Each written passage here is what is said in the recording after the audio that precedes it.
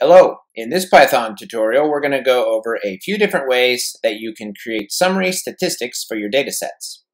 Summary or descriptive statistics, including the 5-number summary, can help you get familiar with your data and will give you information about the shape, center, and spread. Let's go ahead and jump right in and get started with our examples.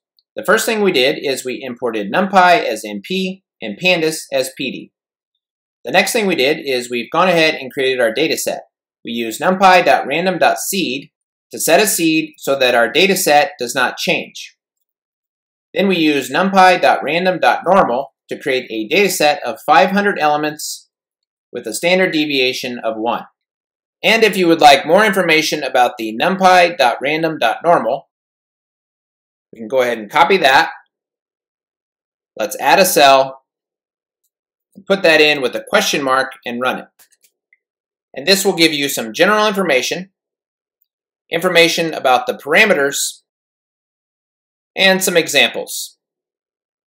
Okay? Let's go ahead and run this cell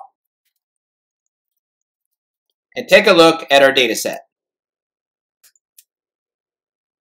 And you can see here we have our data set.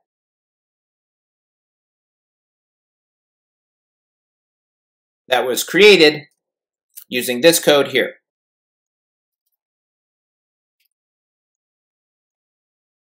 For our first example, we're going to create a 5-number summary using numpy percentile. We've gone ahead and created a function. It will take one argument, which will be your data set. We've used a print to just display a title. Then we use numpy.percentile. We put in the data. That will be the data that you pass into the function. Then, for the second argument, you put the percentiles that you want to show. And we want to show the minimum and the maximum, and then the 25th, 50th, and 75th percentiles. For the interpolation, we're going to use linear. Then we used a series of prints with format and string interpolation. And for each of these curly bracket placeholders, we're going to put the different percentiles. So this would be index 0, 1, 2, 3, 4. And here we have put those indexes. So once again, this will show the minimum, the 25th, 50th, 75th percentiles, and the maximum. Then here, we just call our function, and you put in your data set. We're going to use this data set here. Let's go ahead and run it.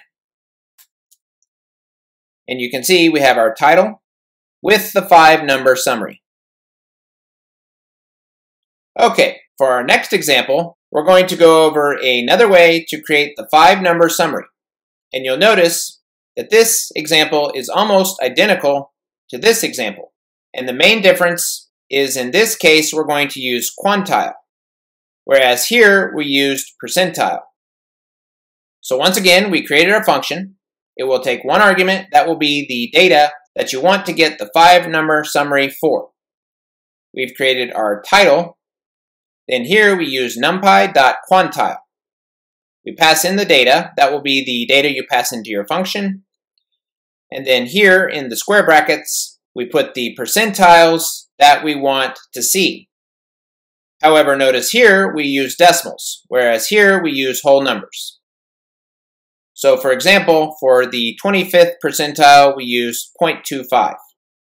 Then once again, we use our prints with the format, the string interpolation to display our minimum, 25th, 50th, 75th percentiles, and maximum. Then here we call our function, and we put in the data that we want to see the 5-number summary for. Let's go ahead and run it.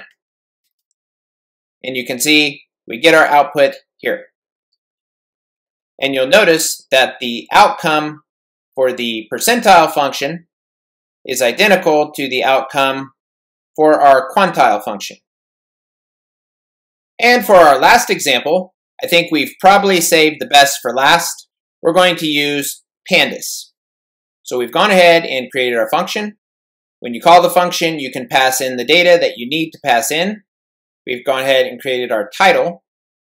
And to get the summary statistics For your data set, all you have to do is use pandas. In this case, we use .series, so we can convert that data set to a pandas series.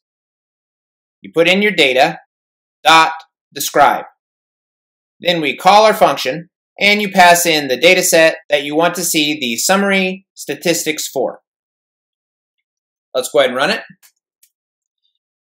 And with the pandas describe, you get a few more summary elements, including the count, the mean, and the standard deviation. However, notice that the minimum and the maximum and the percentiles match our 5-number summary examples from before. That's all we have for this tutorial. Join us again next time.